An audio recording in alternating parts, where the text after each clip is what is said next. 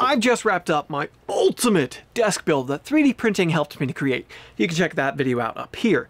This video is the fact that this inspired me because it's so clean and straightforward. I can actually sit down and get to work. The rest of the studio, on the other hand, it looks like a bomb went off in here.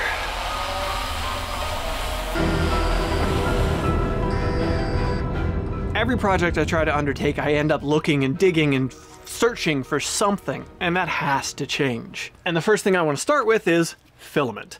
There's filament all over this studio. You might see it in the background of all my videos up on top of the shelves. It's also piled up on the workbench, around every machine in the studio, and in a leaning tower of Babel that has fallen over at least once. Ah, what was that? These poor strands of plastic murdered in cold filament just before Prime Day 2. I guess somebody couldn't get them to PLA along. So to solve the mystery of how to efficiently store a lot of filament, in comes RepRack. Now there are various ways I can put a RepRack system together. I can buy the pieces from Pooch over at Repcord. They're pretty reasonably priced and it would save me quite a bit of time, but I like to do things the hard way. So I could 3D print them. The files are open source and available, but that would take quite a while of printing on various machines just to get all the pieces I need because I want to put up quite a few racks. What I'm going to do is open up this cardboard box, which has a handful of 1/4-inch thick black acrylic pieces that I ordered from McMaster-Carr, and I'm going to cut them on the xTool P2 CO2 laser. This thing has a 55-watt laser unit in it and will cut through this acrylic like a hot knife through butter. Now I know, not everybody has a CO2 laser on hand to do this. I didn't have this till recently when xTool sent it over to us. But you do have the option, again, of 3D printing these pieces, or buying the parts from Repcord, or finding somebody locally maybe who has a laser could cut it for you, or a big commercial service like PCBWay, SendCutSend, somebody like that. Let's get a piece of acrylic into the laser and get to it.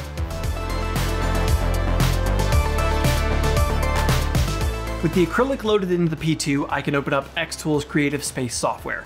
By the way, sorry for the amateur lighting and sound in this space.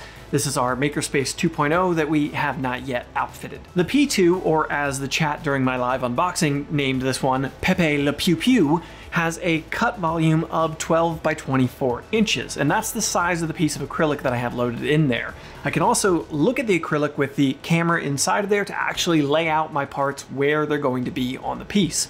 Though that's actually really difficult to do with shiny black acrylic, I can't really tell what is acrylic and what isn't in the image. Anyway, after a little bit of moving things around and playing around, I'm able to nest 4 RepRack brackets onto a single piece of acrylic and have a little sliver left over for other projects later. I chose the parameters for 6mm acrylic and I dialed in settings just a little bit on my own beyond that, and now I can hit start. This is also an interior room of our house, so I'm going to fire up the smoke eater.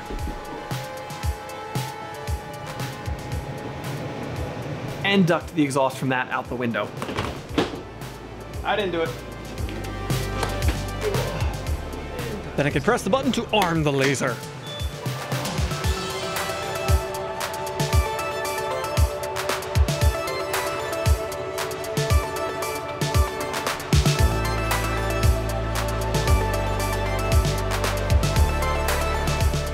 And just over 1 hour later, 12 brackets are in my hand. I was able to get 4 out of each sheet, and I had 3 sheets of acrylic, which cost me about $65 from McMaster-Carr, who doesn't necessarily have the best pricing around. They're just really easy to deal with and get materials quickly.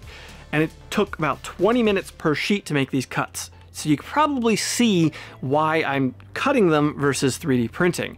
On the X1 Carbon, to 3D print a single bracket with a 0.6mm nozzle and the settings that I decided to use would take 2 hours. I am going to 3D print at least one, as I only ordered exactly as much acrylic as I needed, and I cracked a piece while I was pushing out the gusset window pieces here.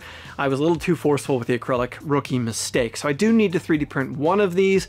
I might end up doing extra if I feel like I need more support on my racks. We'll see when we get there. Now that I have my brackets, I need the pieces that go with the rest of the system. The tubes that are going to run between each bracket and the pieces that they will mount to, which means I need to make a run to Lowe's, specifically the electrical section, because the RepRack system is built around using conduit, specifically the 1/2-inch EMT standard widely available here in the US. I want to make 5-foot racks, and these are available in 5-foot lengths for $488, but if I look over to the other side, I can get 10-foot lengths for less than $2 more, which is twice the length. So I can get a lot more for my money that way. It just means I need to transport 10-footers and cut them down to my size, which that's fine. I'll save some money, just have to spend a few minutes of my time more. I ended up grabbing 8 of these. Not 100% that's how many I needed, but I didn't do the napkin math before I got to Lowe's, and I was tired, so I just grabbed 8.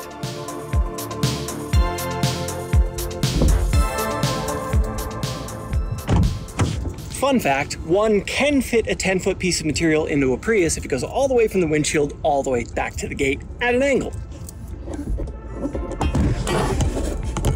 See? With conduit acquired and my brackets laser cut out, it's time to build my RepRack. I've got this blank section of wall back here in front of my server rack. That's going to become the new filament storage area. I do have a couple of options about how to mount these to that wall, but they both use these back angles on here in a form of French cleats! There is a 3D printable bracket that I will probably use somewhere else in the studio. I'll show you before this video is over, but for this section of wall, I'm going to use some wood and turn it into French cleats!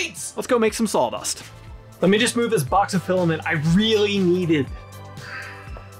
I'm pretty sure the material you're intended to use for these is 1x2. That seems to measure out pretty correctly to me. I've got this bundle of lath strips left over from building the wall that my new desk setup is in front of. Lath strips are just a little thinner than 1x2 material, so this should work. We'll see. The most common way to make these is with a table saw. Put the angle of the blade at 45 degrees and cut. I'm going to use a router because it's what I have here in the studio. I have a 45-degree tapered bit in it with a bearing, which will allow it to slide right along this material pretty easily and give the angle I need to create my French cleats!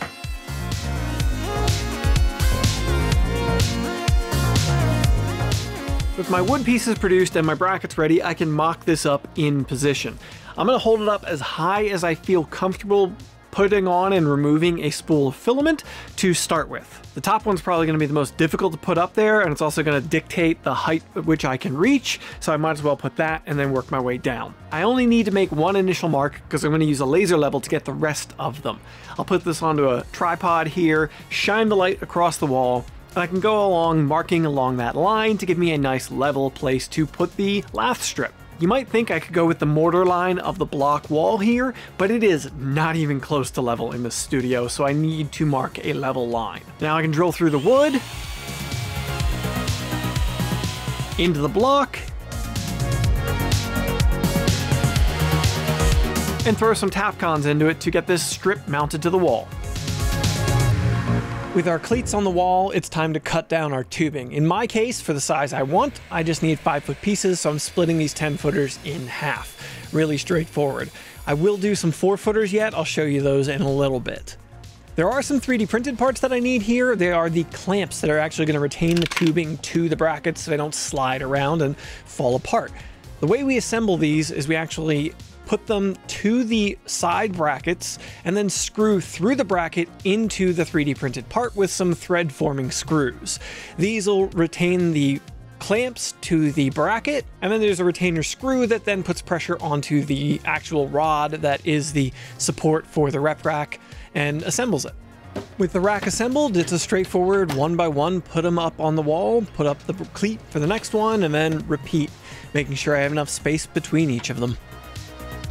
And with that, my wall of RepRack is done. Now that I actually get to see it here, I'm worried that I have more filament than is going to fit on this, but I'm going to use it to its fullest, and if I need to put up some more somewhere else, I'll do that. I ended up with two 20-inch ones down at the bottom to work around this electrical box, and also to leave me room in front of the server rack so I can maintain the servers that are in there. I also ended up with 3 5-footers. I had a 4th 5-footer, but I took it down. That top one, I replaced the 5-foot with a full-length 10-foot one because I realized that it goes over top of the server rack at the one end, and the other end it'll go over top of what will end up there. I don't want to give it away yet. That's an upcoming project.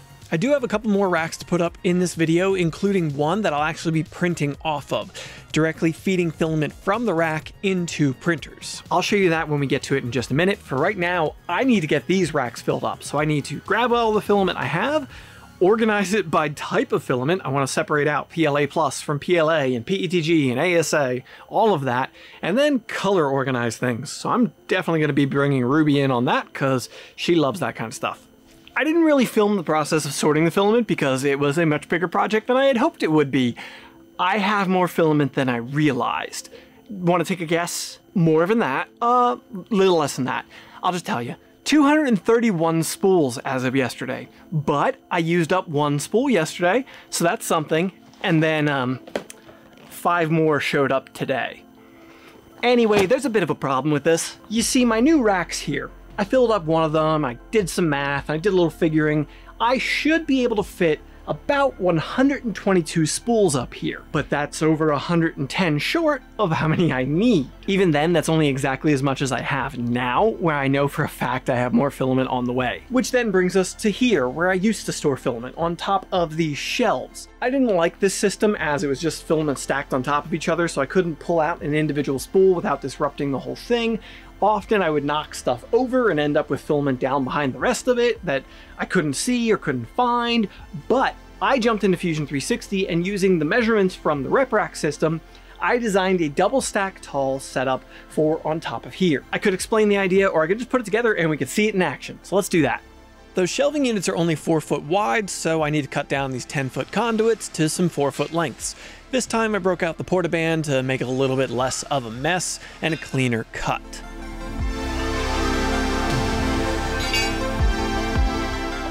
These are the double brackets, which allow 2 rows of filament to be stacked atop of each other and set onto a shelf, or in my use, the shelving unit I have here.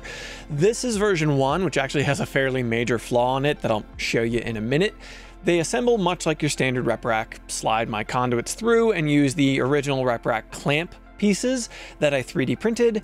I actually have also created my own version of these that's a little more streamlined to match the brackets a little bit better for the release version. With everything assembled and tightened, these are now ready to get moved and installed. In this case, just set on top of the shelving unit.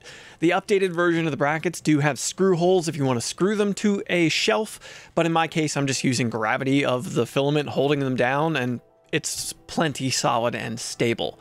However, here is the flaw, the problem in the situation. You can't just put a roll of filament in. The top row is too close to the bottom row, so you have to tilt the filament into place, meaning you can't fully fill the rack and as easily remove a spool from here. I have corrected this in the updated version. It was just a flaw in the initial design, trying to make it fit into a print bed. I did get it so it could be printed by the Bamboo X1 or a Prusa Mark III, but not an Ender 3, unfortunately. Now with my 2 new double racks on top of the shelving units here, I have additional space for 72 more spools of filament, 36 per double rack. That's still not 235 though.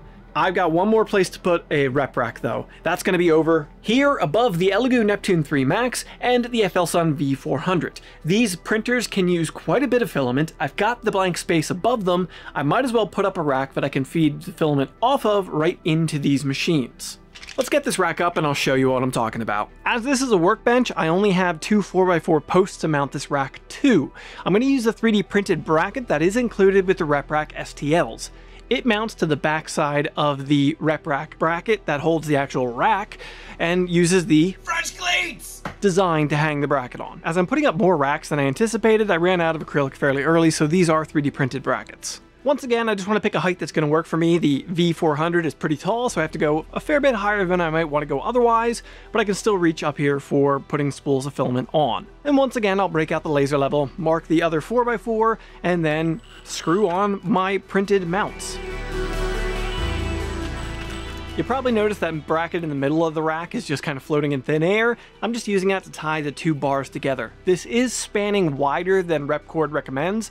I'm at a 48-inch span here, so if I need additional support, I'll build something to catch that bracket in the middle. Now, when it comes to actually feeding filament off of the RepRack, we have a couple of options. We have a lot of options every which way when it comes to the RepRack system, so bravo on that, Pooch. One of our options is these basic 3D printed rollers. I printed these in PETG in vase mode. You can slide these over the conduit and they'll slip pretty nicely around the conduit, or filament spools will slip on these.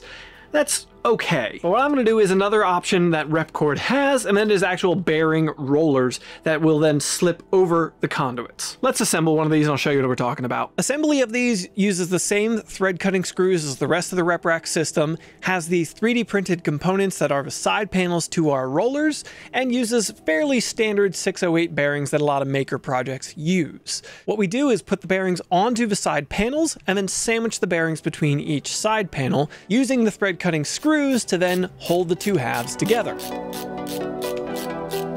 Once our spool holder is assembled, we can put it onto the RepRack. It straddles both of the tubes, and then we can put a spool of filament onto that. Now, there are spacers that space the two halves apart from each other, a set distance. I found they were too big by default for the cardboard spools I primarily use. I was able to custom size them in Slicer and print them up, no problem, for the Polymaker spools I mostly use. Now, these are limiting how much filament I can put up here, as they are spacing the spools apart from each other, but that's not the point of this. This is more about feeding filament to the machines. This Neptune 3 Max is getting an upgrade, and it's going to be eating through a lot more filament in the very near future. With that last rack and the rollers in place, it's time to actually organize my mess, at least a little bit. I'm sure this is going to be a drawn out process, so I'm not going to put you all through it. Let's just check out the finished project.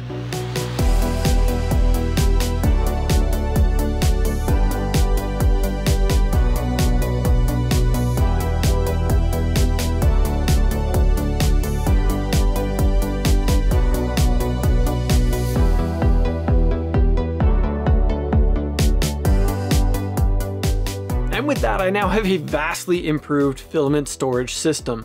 Way better than the piles I literally had before. Now I can at a glance look at what materials I have and what I might be missing or am running low on. This is going to streamline my work process so much. I can just walk over, grab a spool off of there, go back to what I'm doing, and have a home for it when I'm done that it can go back to. Now, I will say I really wish I would have ordered more acrylic, because I had a lot of hours of printing the additional brackets I ended up needing. Should always know to order more material than I think I'm gonna need. Simply put, the xTool P2 laser made a quick job of cutting these brackets, and I just wish I had done more of it. I'm also really happy that I was able to improve the backdrop of my little setup here. The studio is still an absolute disaster and needs a lot of work, but at least I have some functional and good looking filament storage behind me now. I really want to thank Pooch over at Repcord for putting this system out there. Being able to freely download these things and cut them myself, or 3D print them as I did here, remix off of them as I did with my shelf brackets behind me, that has been so useful and helpful. I didn't have to create something from scratch. I had something to work off of and work with. Also, thanks for playing along with the little French cleats gag in the video. There'll be links to these files and to Repcord in the description. Please consider supporting somebody who supports the community. We made a lot of progress, but there's more to be made. I gotta get back to work on this Voron 2.4. I need this machine back up and running, so please consider checking out some of my previous videos, like this playlist of studio projects, or this one that YouTube thinks is best for you. Get subscribed to ensure your 3D prints don't fail. It's not a guarantee, but it can't hurt. See ya, folks.